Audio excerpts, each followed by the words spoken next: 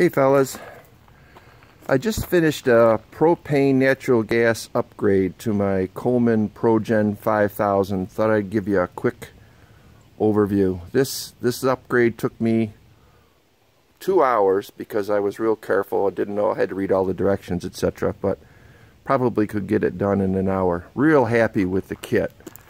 The kit is from Century Fuel Products. You can read the website information. Basically, it adds propane or natural gas capability to a gasoline-only generator. There's from the propane tank up, they include a high pressure to low pressure propane regulator, the hose and all the couplings. Comes up the hose through this coupling and goes into this control unit, which basically is a propane regulator. When there's no demand, no suction on the suction side of the engine, the propane regulator is closed so that it won't leak propane out. And when it starts, there's a suction on this side which draws a diaphragm, a large diaphragm, toward the suction side. It opens up a small orifice that lets the propane in.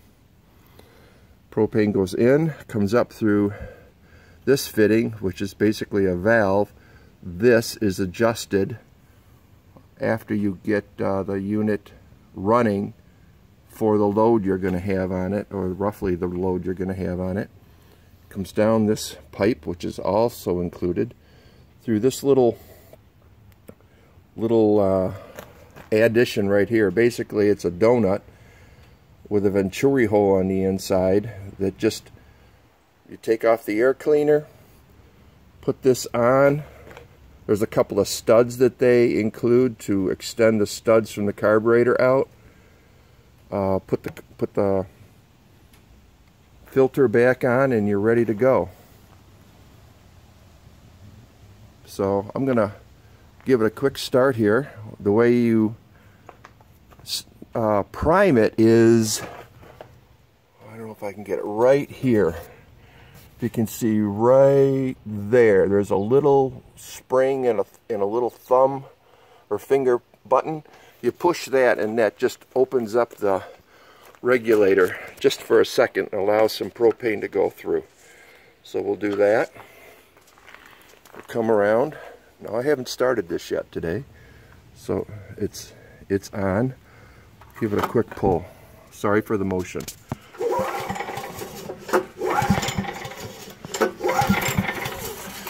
Okay, a little bit more propane. About 3 seconds.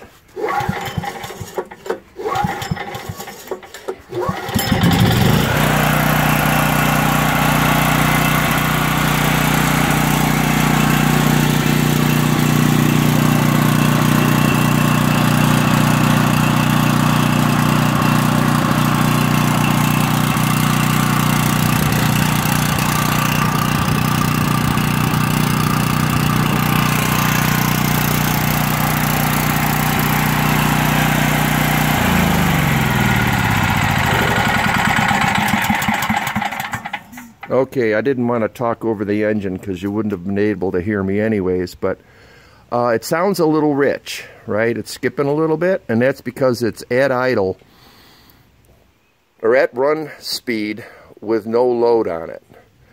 And when there's a load, the engine would have to work a little harder and it would draw a little more propane. So it's adjusted so that it's a little rich with no load on it. With any kind of load, it smooths right out. So that's it. Really happy with the way it went on. And now I can store bottles of propane instead of having to worry about gasoline that degrades over time. And I'll be ready for an emergency. So that's the conversion. If you have any questions, leave me a comment or a question on the website. Thanks.